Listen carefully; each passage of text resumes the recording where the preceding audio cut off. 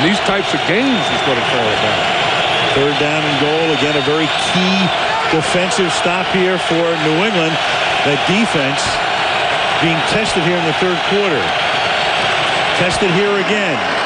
And Harrison cannot retain. Yes, he can retain control for the touchdown. Now you're going to get a flag for the spike, which winds up, bounding into the face of either one of the Patriots or the official. And this is going to be very close. It looked like he was juggling it. And clearly, if Belichick will challenge this if he sees anything where he feels that Harrison doesn't get both feet down. Can't tell from that angle. I would take Marvin Harrison on this play. I mean, again, Peyton Manning puts it where only Marvin Harrison can catch it, and only Marvin Harrison can make that catch and keep both feet in bounds. Well, this has to be challenged. I mean, it's really close because he doesn't have possession yet. After the play. There it is. Left foot. Unsportsmanlike has a left foot and drags it. Taunting has number a right 88. foot and drags the left foot. That penalty.